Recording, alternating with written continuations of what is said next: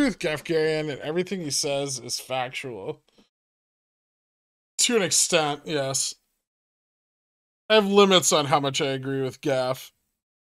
I think there's, but that's also because of the way we're looking at GameStop individually.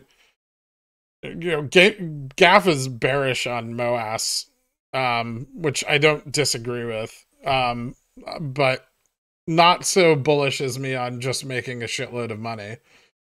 Mostly because Gaff doesn't use options and prefers to dump all his money into Bitcoin before it tanks. You really out-jerseyed yourself today.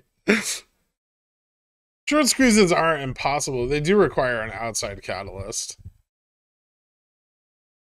Why bearish on MOASS? I'm not. It's not that I'm bearish on the idea of GameStop squeezing in some way. I'm bearish on the idea of what people consider MOASS to be. And I do think that with the share recall, or a potential share recall, if they recall shares, we do have a outside catalyzing force that's going to happen in the next couple months, or most likely going to happen in the next couple of months.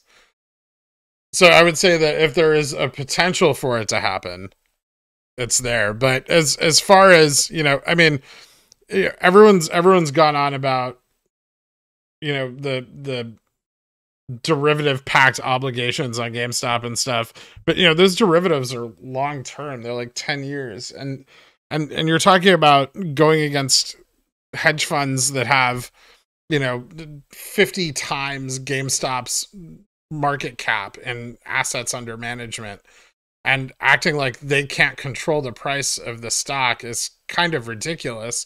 But I think there's a lot of money to be made on them controlling the price of the stock. So maybe MOASS is more, you know, the fact that GameStop runs 50 to 100% every 3 months, and less that it runs 1,000% once. You are now banned from Superstock. Yes. I think up until the share offering in July, there was a really good chance. Or at least a chance. Like, if that share offering had been a stock split instead, oh boy. But it wasn't, right? And so, you know, GameStop FTDs reduced tenfold after that period of time, after the ETF rebalance and the share offering. And the obligations were shifted, and, you know, we know how they manage those obligations, but there is a lot of money to be made off the fact that they continue to repeat these volatility cycles. And so I think with greater understanding came more bearishness for that initial thesis, but a lot more bullishness for the one, you know, that we've been following since early November. Really August, but with more confidence since early November.